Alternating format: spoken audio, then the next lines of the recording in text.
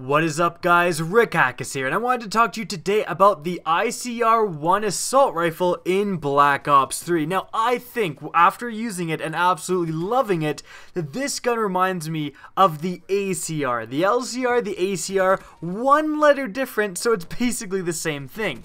Now, the old vets of Call of Duty will remember the ACR. Introduced in Modern Warfare 2, that gun was an absolute laser beam. In fact, ACRs in other Call of Duties have always emphasized accuracy above pretty much everything else. They didn't do the most damage when compared to the other assault rifles, but again, they were bloody laser beams. And again, the LCR in Black Ops 3 totally reminds me of the good old ACR. Now, why is that? It's because this gun, again, is a bloody laser beam.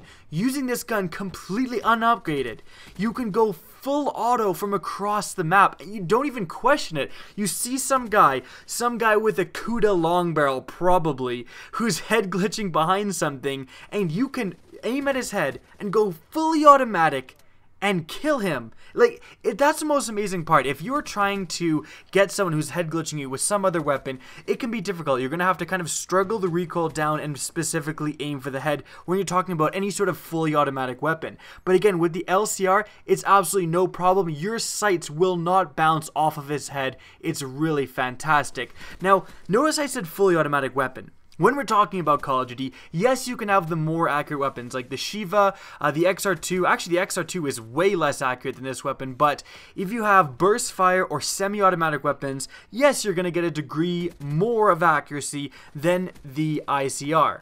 But I think people underestimate how important it is to have some degree of forgiveness in your weapon. Every once in a while, no matter how accurate you think you are, there's gonna be a guy who pops up right in front of you. If you have a semi-automatic or burst fire weapon, you can be in trouble. Those weapons tend not to be as forgiving if you're trying to hip fire someone, if you're trying to kill someone in very close range. But if you have something like the ICR, you just hip fire. You just hold the trigger and hip fire, and since it's a fully automatic assault rifle that actually doesn't have a bad rate of fire, you can kill that person pretty easily. It happens a lot. So what you have is you have an absolute laser beam of a weapon that is fantastic at taking down enemies at long range. And again, totally reminds me of ACRs of Call of Duty past. But you also again have that ACR fully automatic assault rifle style of forgiveness that every once in a while, if an enemy gets the jump on you and comes up next to you, that you still have a chance to just crap and hip fire and still take him down. And that's why I'm absolutely in love with the ICR. If you're a player who plays a little bit more passively, who instead of maybe running into the objective like an idiot, you kind of stay back a little bit and say, hey, maybe I can take down this hallway. Maybe I can totally control this hallway or control this zone from a little bit further away. You are going to be the player who loves the ICR. I would definitely check this gun out. It's unlocked kind of early at around level 16, 17. So it's going to be, it wasn't available in the beta. So a lot of people are kind of unlocking stuff that they're familiar with. The SR2, the HVK, and I think a lot of people are ignoring the ICRs because I do not see as much ICRs as I should, considering how